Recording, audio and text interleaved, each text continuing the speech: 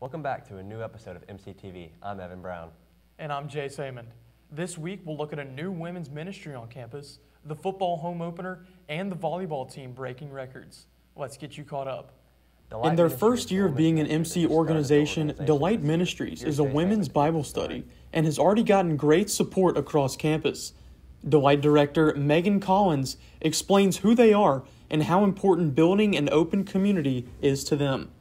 Delight Ministries is a Bible study where we focus on cultivating community between girls on campus, no matter what major group organizations we're a part of. We decided in fall of last year that we needed to hit one on campus at Mississippi College because there were a few places where we were just lacking community, and we were like, we want this, and like everyone talks about going to college and having all this community, which you do have, but Delight, there's no like restrictions to it. Like anybody can come, no matter like what your background is or what tribe you're in, what organizations, what major, like everyone can be here. And so we were hoping to find that, and that's why we started it.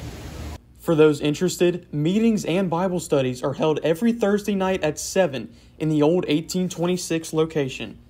Jay Samond, MCTV.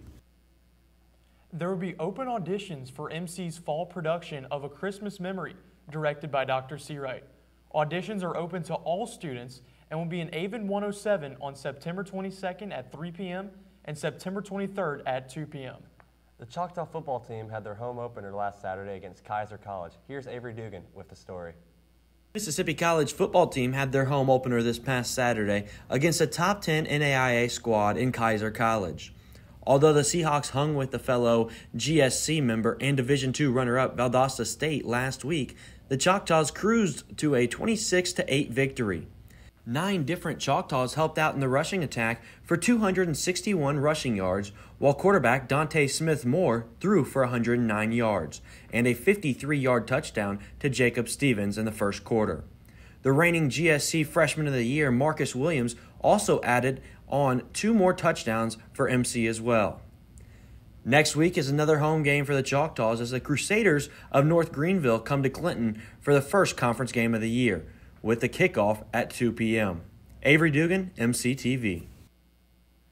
Although Friday's games were moved because of the rain, the soccer teams had big GSC matchups against Montevallo this past Sunday afternoon.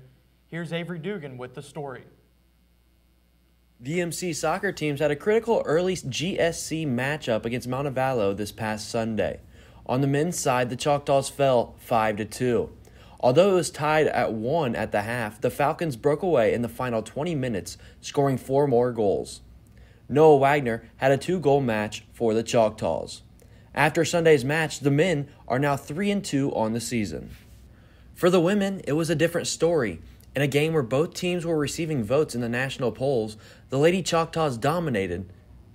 In the 6-2 win, Erin Hederman secured a hat trick, while Beatrice Curry had 2 goals of her own.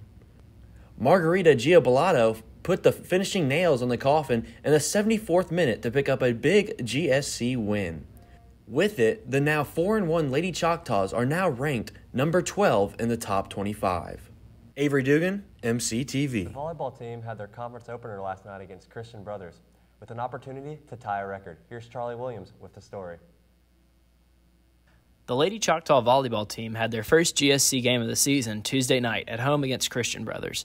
A large number of MC students came out to support, and the team did not disappoint as they won the match handily in 4 sets. Underclassmen Lydia Paulette and Caroline Chastain combined for 29 kills on the night, while Lexi Laurendine continued her passing showcase with 26 assists. Even though MC dropped the 3rd set, it was only the 4th set they have lost all season. With the win, the Lady Choctaws improved to 10-0, which ties a school record for the best start to a season since 1994. And although they are still yet to receive votes in the top 25, they'll have a chance to make more waves in their next matches on the road this coming week. First, it'll be at Montevallo this Friday night at 6 p.m., followed by Alabama Huntsville on Sunday at 1 p.m. For MCTV, I'm Charlie Williams. That's all we have for the show today. To see all of our stories and to send us your ideas, visit us at blueandgoldmc.com. And be sure to follow us on our social media at blueandgold_MC. For MCTV, I'm Evan Brown. And I'm Jay Samond. Thanks for watching, and we'll see you next week.